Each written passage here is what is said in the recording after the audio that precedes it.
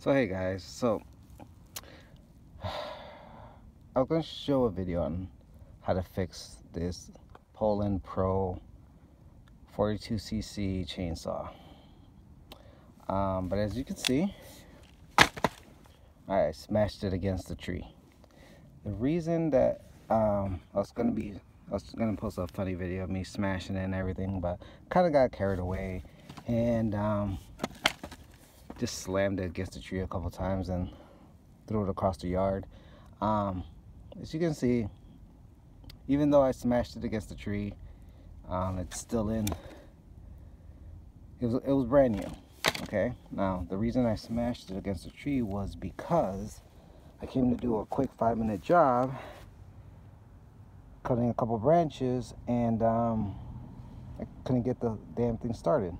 Now this thing is brand new. I've only used it twice, okay, because the first time I used it, it worked fine, and then the second time I went to use it, it wouldn't stay on, it wouldn't start. Brought it to Home Depot like 3 times. They said that, oh yeah, it starts when it's warm. Well, fucking winter time, dude. I need to fucking start in the winter. I think I spent like 150 bucks on this thing. This is like the 3rd chainsaw that I bought from Home Depot, okay? And I take care of my tools. And I have them stored away and everything. I always clean them after I use my tools. And this is an unreliable piece of shit, okay? Don't buy this fucking chainsaw. Don't buy any $150 chainsaws from Home Depot, because you'll get 1 or 2 uses out of it.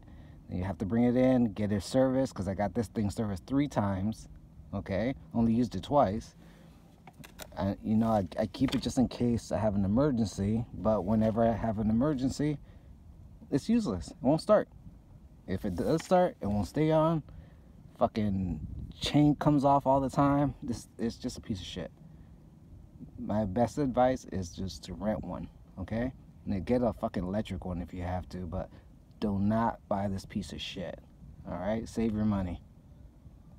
All right, guys. If this helped, click like or subscribe, and I'll see you guys on the next video.